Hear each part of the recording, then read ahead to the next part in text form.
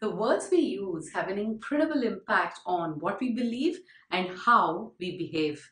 If you can shape your words, you can literally shape your life. In this video, I'm going to be sharing with you a powerful story on the power of words and hopefully give you some food for your thought.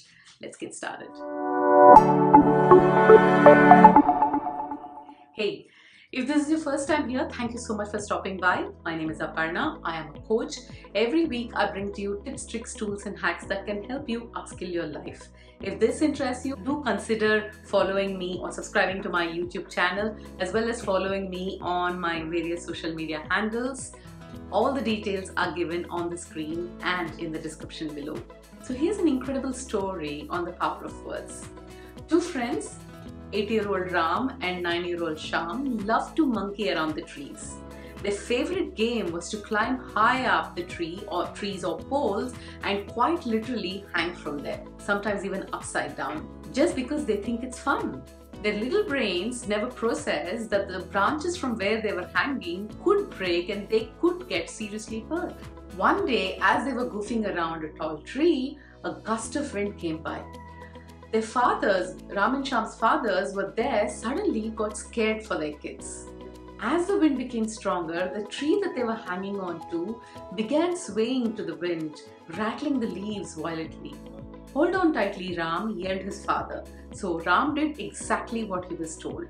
Suddenly, he heard a loud scream of Sham falling from the tree and saw him lay on the ground. Apparently, when Sham's father felt a gust of wind, he yelled, "Don't fall, Sham."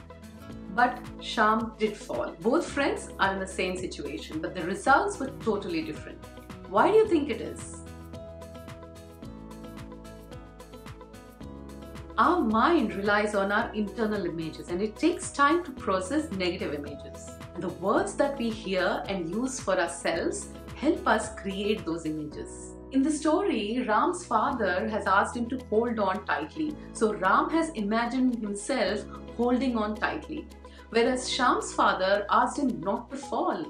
So Sham has first imagined that he was falling and he fell even before he could tell his brain not to do what he's imagining. So you see, what we see ourselves, what we picture ourselves doing will eventually get done. And the words we use quite literally have the power to change that narrative.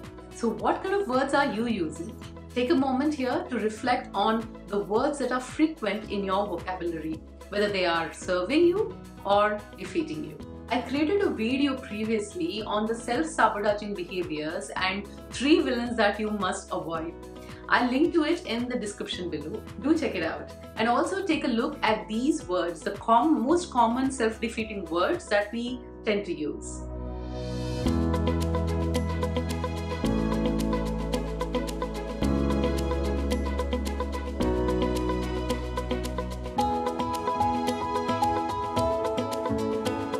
That's it from me. I'd like to end today with this quote.